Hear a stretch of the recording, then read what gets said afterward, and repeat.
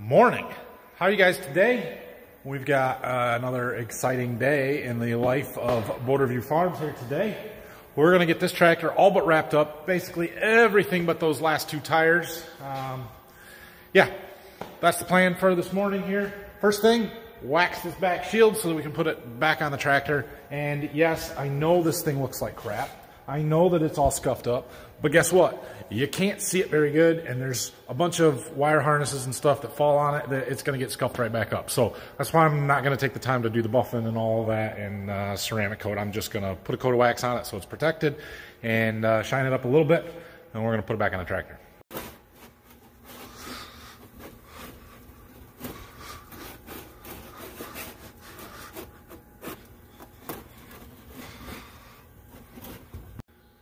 All right, we're gonna let that dry off a little bit.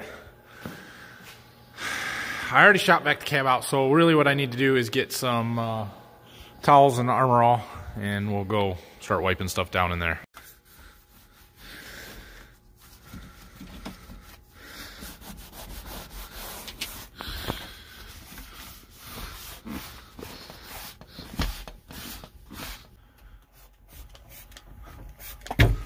Washing windows. Well, I guess these cabs clean up pretty well. Got the floor clean at least. Looks good. So I've got that cover sitting over there on the bench. I wiped the wax off of that so we can put that back on, and then we can work around the outside of the cab washing windows, and I got to put that coating on the fenders there, and I want to do the windows after I wash them too. So this cover goes on the back panel of the cab, covers up all these computers in there. It's a little bit tricky to get in because we've got to get it underneath these wiring harnesses that come out of the cab. However, this one's a lot easier than the other tractor because the bolts come right through the face of it instead of being tucked in behind the fenders on the sides. All right, that's on. Windows, now let's do this fenders first. All right, so I need to wipe them down. I'm gonna use this stuff, get them nice and clean, then we'll put our ceramic on those.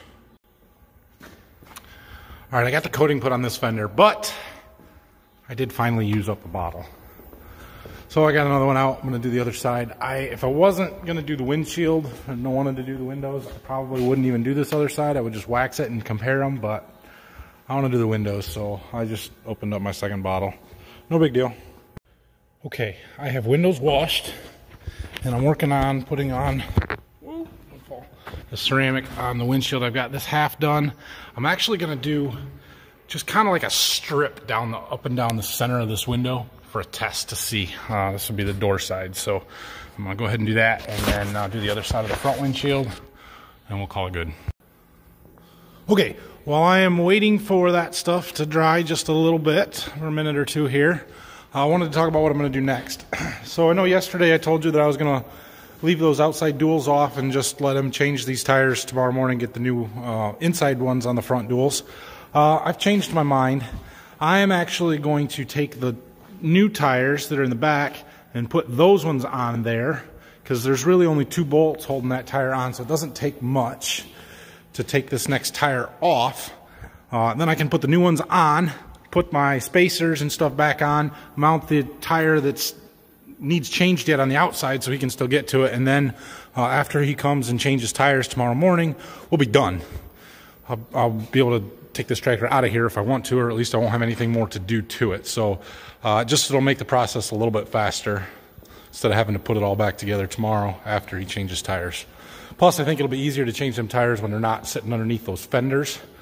So we'll get them out away from that and make the whole process just go a little bit smoother. So that's the plan. I knew that would happen. Find more dirt. That's okay. The other thing this does is really opens it up in here for me to grease this ILS. So while we got the tires off, we're gonna go ahead and do that, but I'm gonna clean up this dirt a little bit. I know you can't see it when the tires are on. I know it doesn't matter, it doesn't affect anything, but I just can't live with it. I'm picky like that. So I'm gonna clean it up.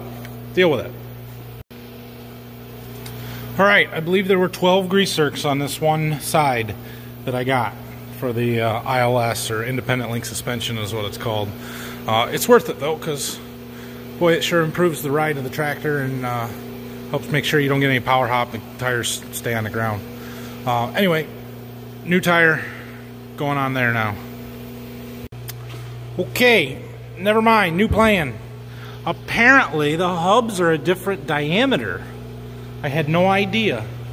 The hole in the center of the rim is bigger on the inside tire than it is on the outside tire. The dish and the pattern all looks the same. Yeah, that's not gonna work. I guess I'm not gonna put those tires on, have it all back together for tomorrow. So I guess I'll, put that one back where I found it, put this one back on, and we'll just wait.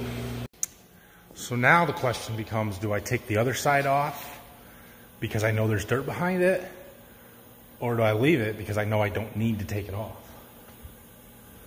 Decisions.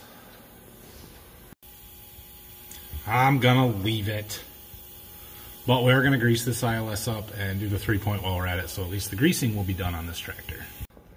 Time for another new grease tube. All right, I am done greasing on that tractor.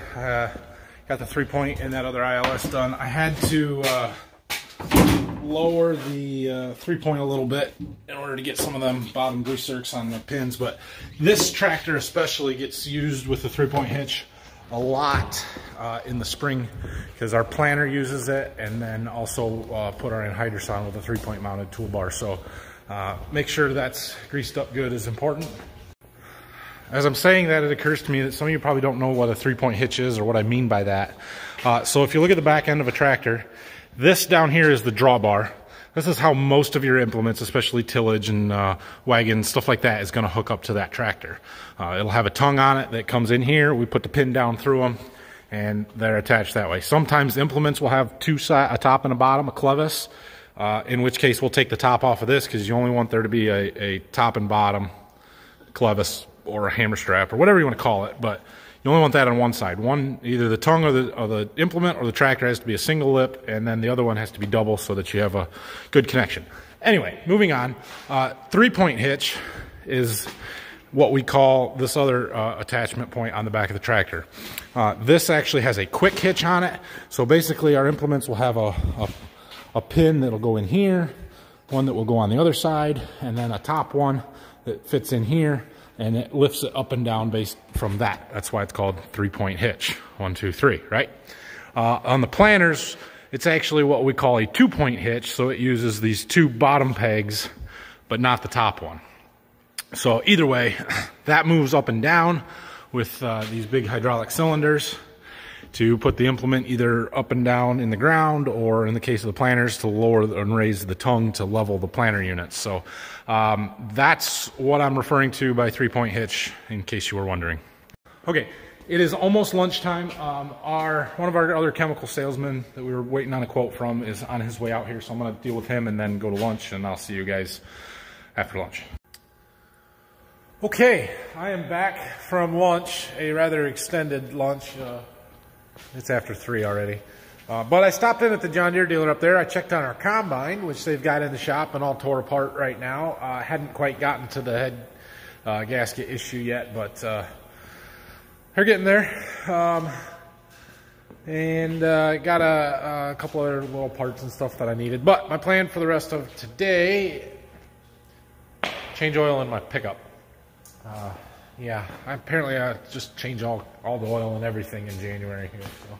Anyway, yeah, that's what I'm going to do here.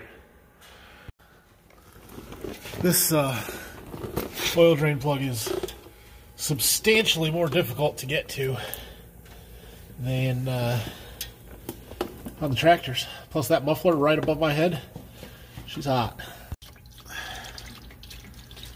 All right, got it. Oh, man. Oh, my poor truck. So disheartening, guys. This truck's what? 7, 8 years old is all? I guess it's 8 years old now.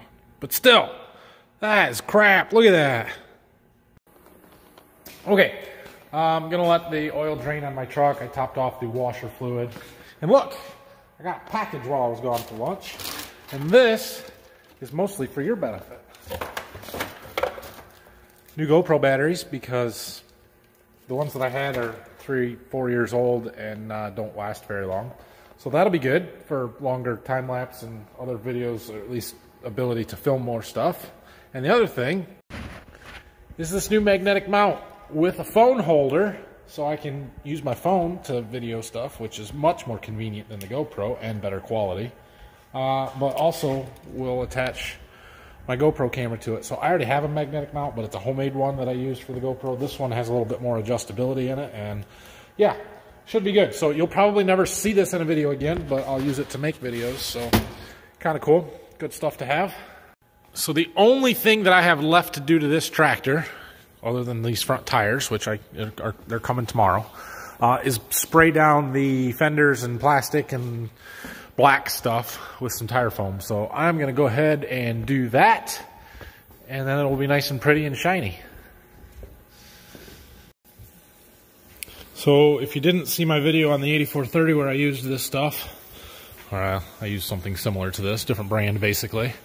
But I really like this tire foam on all the plastic pieces on these tractors because it kind of helps clean the dirt off of them, but it also makes them really nice and shiny, and I think it helps protect them from UV light and stuff like that. The one problem with it is that it makes them sort of sticky. So when we get this stuff out in the spring and go to the field with it, they will get really, really dusty. But we'll just wash them down with a hose, or if they get rained on or something, that stickiness goes away along with all the dust that is stuck to them, and they get nice protection to them. They seem to stay pretty clean after that. So I like this stuff. I know it's not what it's used for, but it works pretty good, and it smells good. All right, we'll just let that stuff run off and dry, and it will be good.